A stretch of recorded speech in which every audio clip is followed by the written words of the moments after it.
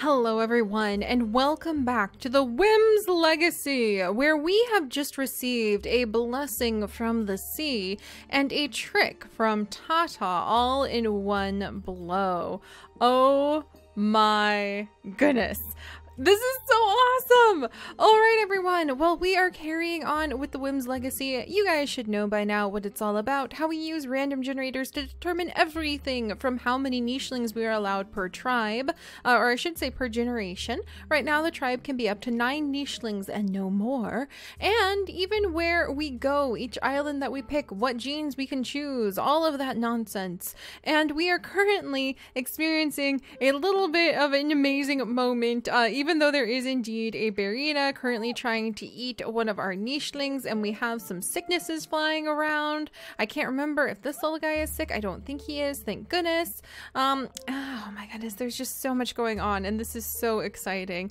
But we're picking up right where we left off, and where we left off was, is me appearing from the sea and blowing me out of the water, even though she is in the water, or blowing me into the water, I suppose. Maybe I should say that. She's tossed me straight into the water in shock because this is a wandering female who is young and she has water body. She is short-sighted. She does have one deformed paw that she won't really be able to do much with. She doesn't have the highest fertility, but she has water body and she is female, and that is very important to us right now because all of the next generation that we have so far, who is really blowing me away with how amazing their genes are, happen to be male. And I have renamed a whole bunch of our youngest nichelings, so let me go ahead and reintroduce you to some of them.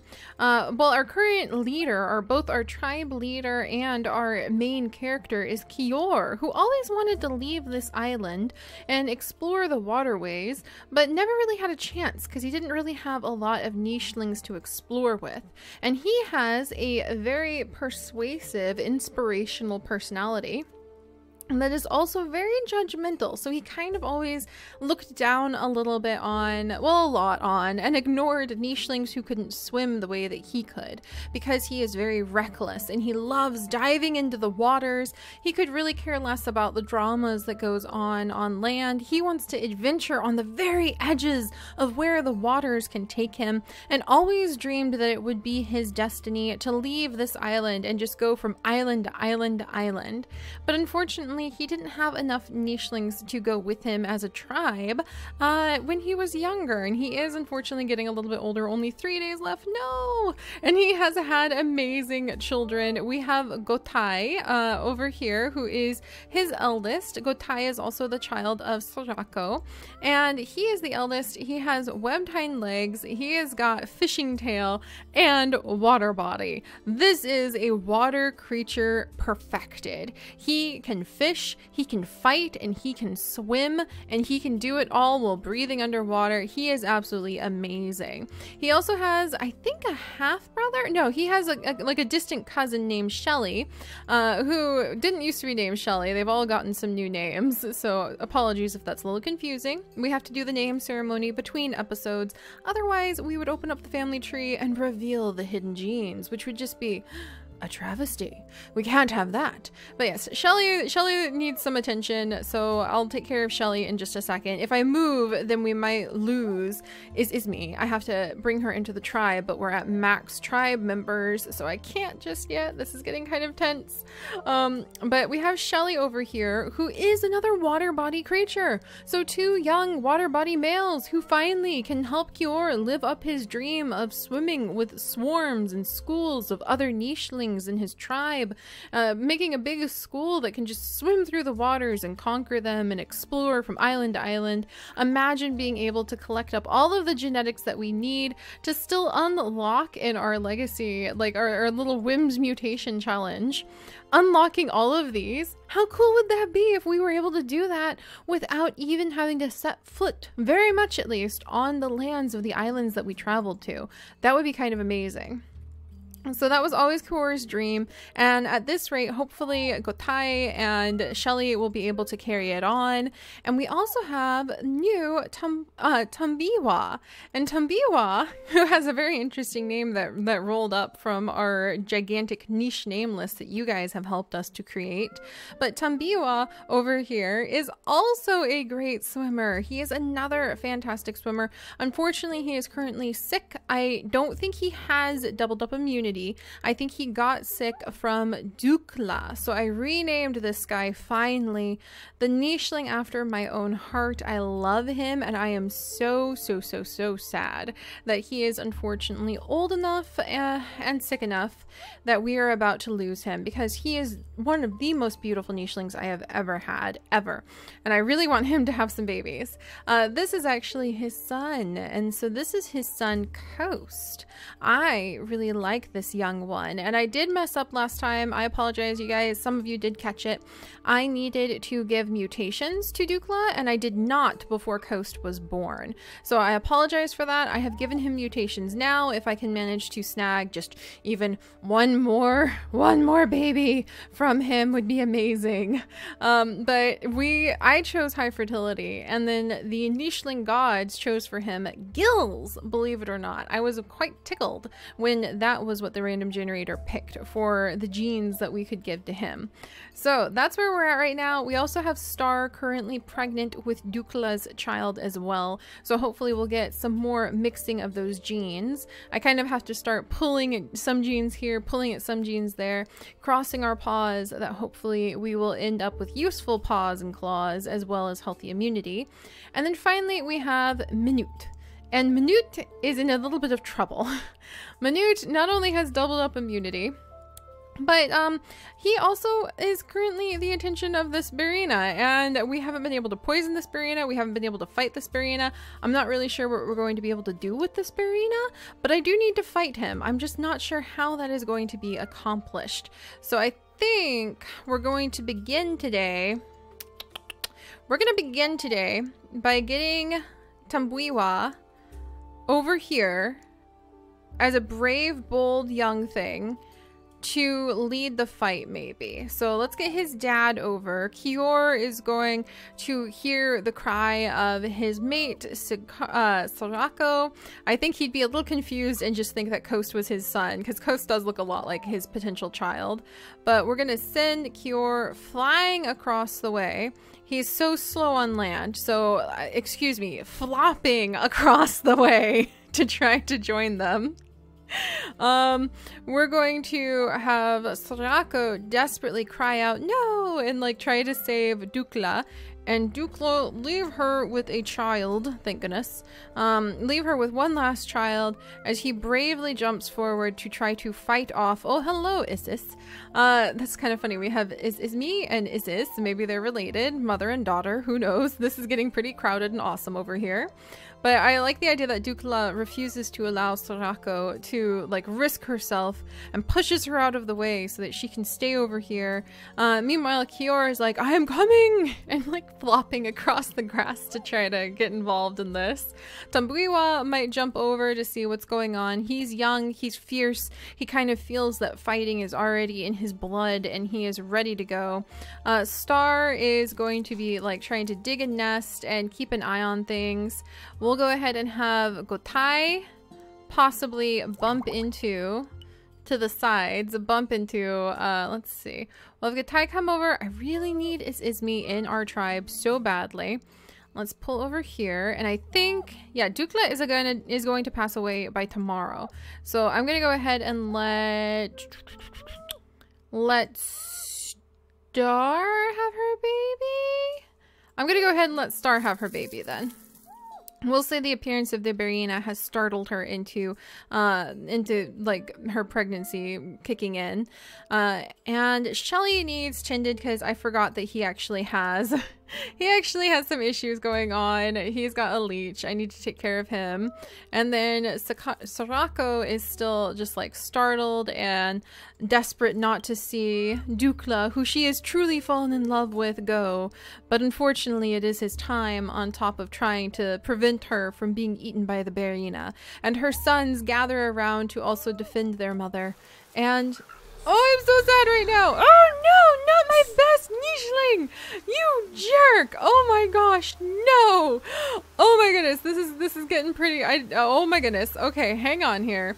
Minute is going to do his best to poison this darn thing. Oh my gosh, not Gotai. Not Gotai. We're going to heal him up. He is going to unleash some true fury. Tumbuiwa is going to come over and like help out. Oh my goodness. Coast can breathe underwater, so we can like toss him into off the cliff to be like, stay safe in the water, son. And Sorako, heartbroken, is going to drag herself over into the nest, I think. And she's going to do that because she really is just like desperately sad, as I am, that we have lost Dukla. Oh, such a tragedy. All right, and Shelly, you do need some attention. So I'm gonna go ahead, and I want to keep an eye on Izmi. We need to invite her into the tribe. Star only has 2 days left, and she has just given birth to an amazing baby, who I think has doubled up immunity, unfortunately, and is not meant for this tribe. However, she has beautiful looks and looks so much like Seri from the last island. Oh my gosh. Wow, so she's got fluffy tail, she's kind of got that beautiful mask patterning on her face, and she looks very amazing, but I don't think she is meant for this island, and I feel like Star is getting too old to have any more children, so she may decide to stay and protect her baby. So I think what we're gonna do is we'll go ahead and release Star now. So let's go ahead and release her. And we're going to imagine that she is keeping an eye on her baby, Lasimi. And we'll release Lasimi as soon as we can. And let's go ahead. Shelly still needs attention. We still need to keep an eye on Izmi so she doesn't get away. Let's see. So I'm going to have Kiora kind of head off Izmi. Oh, and there's a little crabbit they could do battle with. That would be so cool. And then I'll have Shelly jump down here. I think he is quite enchanted with Izmi. And we're going to go ahead and we are going to remove the parasite and take care of Shelly as soon as we can. Oh, and I wonder, can we actually mate with Izmi? Even though we are not currently, I think we can? Oh, it didn't work. So I think he's like enchanted with her and trying to like wave his big fluffy tail, his big stinky tail around. I guess that wouldn't be very enchanting, actually. To have him like walk up and be like, hello, Izmi, and just like wave his stinky tail in the air. I think that that would explain why she's just gonna leave, because that would really stink. That's hilarious. All right, well, let's see what we're going to do next. I'm running out of time on Kior. I need to possibly have another child with him. I need Izmi because it doesn't seem like Lasimi is going to help me very much when it comes to breeding, and we're about to be out of females. Oh boy. Oh my gosh. Oh. What a legacy he left. What a legacy he left. And what an obvious sign that this is definitely not the child of Kior. Well then. Alright. And Mute, I think we're gonna go ahead and release you, my friend. We're gonna let you free, so that you two can start heading out into the world. I'm gonna have him jump over and release him. There we go. We definitely need Izmi to join us, please. I'm going to have Shelly follow her as soon as I think, can I have the baby help out? I cannot. Coast, can you actually help out? There you go. Coast is taking care of this guy who just got bleached. Ah, it's Kior. Okay. And I'm at 8 nichelings. So I'm going to have Shelly jump over and invite into the tribe the beautiful in his eyes is Izmi. And we're going to bring her down here so that they can start working on maybe doing some crabbit hunting or something.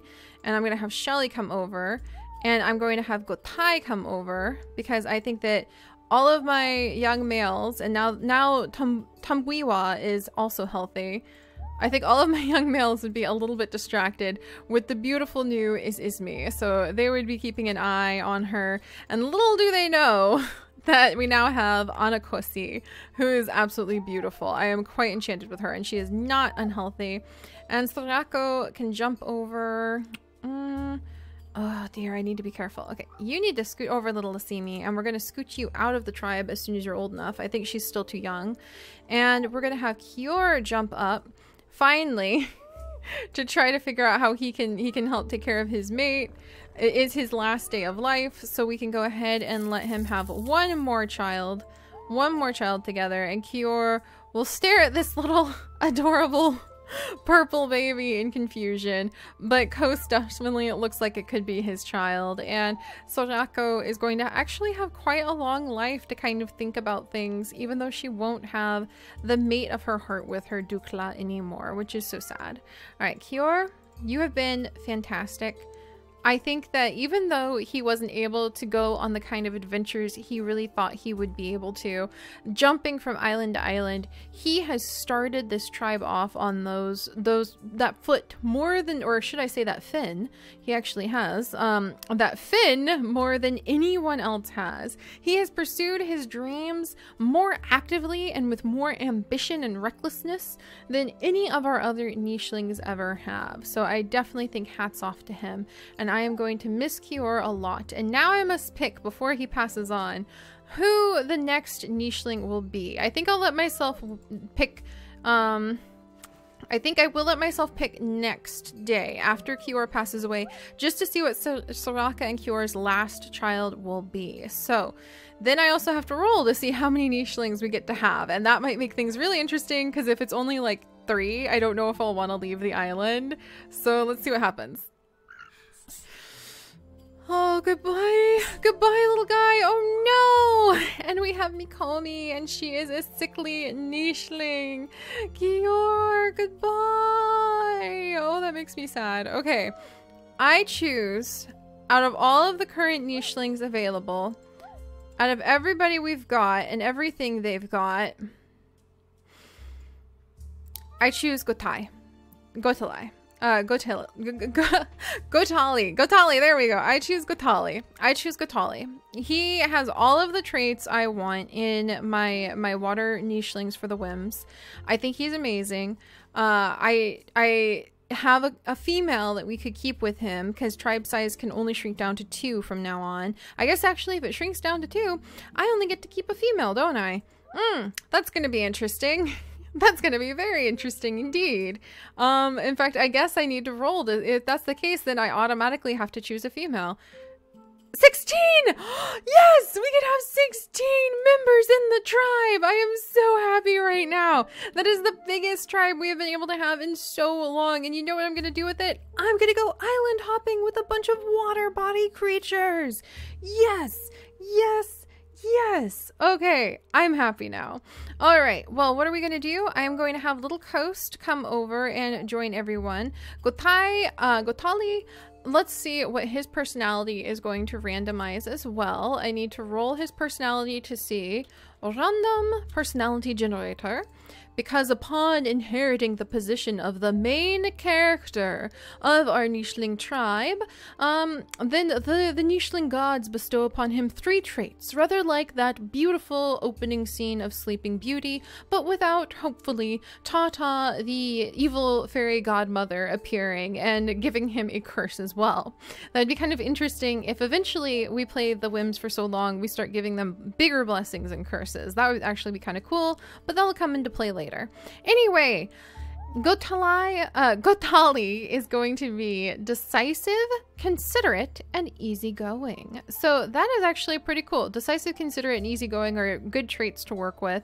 And I think he would be considerate of the fact that the tribe is still kind of young, but it might behoove them to go on some adventures, and that he should possibly try to only take water body creatures with him. Also that his mother is kind of grieving and possibly wants to stay near the bones of her two mates, and that his sister, oh dang it, she's water bodied. I don't know if I could leave behind Mikomi now. I was gonna leave her behind, but I don't know if I can. And if Lasimi is here, even if she's sickly, she might have an immunity that matches. But we have Ismi, and she might be good too. So let's see. We have 9 nichelings. I think we're going to jump to the next island. I think that's what we're going to do. And we're going to take everybody with us. And we'll just kind of see where things go from there. But let's get this crabbit first. There we go. And we'll have everybody just kind of swim around for a minute or two. And Gotali, we'll have you swim around for a minute. And we'll get Coast up here. And yeah, I think that's what we'll do. We will endeavor to try to have all of the nichelings be able to come with us. I will go ahead and have Lasimi stay as well. Like she'll come with us just in case, since we can take everybody. And Sorako might be the only nicheling that I actually leave behind. I did not mean to leave her sitting on top of her baby. That was a mistake. Sorry. And we'll have Gotali kind of like swim around. Yes, it's a giant Razorina fish. Unfortunately, Ismi is not strong enough to get it, but maybe she can help keep it trapped over here and the guys can get it next turn. So, oh, in fact, Shelly should be able to help get it. Come on, Shelly. Oh, so close. I'm sure we can all hunt it together. That'll be fantastic. All right. Phew. Wow. All right. Well, hopefully Gotali's reign will last quite a while, and my next goal is to get all of the young nichelings onto the flower port to possibly let Sorako just stay here and stay with the bones of her beloved, and hopefully keep that toxic body mixed in pretty fun with some of the genes we have going on. And who knows, maybe Lasimi will end up being an unexpected mother to several wonderful water-bearing creatures, or she might even help keep an important land-based line of the Whims legacy going to help us to collect up all of the various mutations that we are going after. So we'll have to see next time, and I will see you guys then. Bye-bye!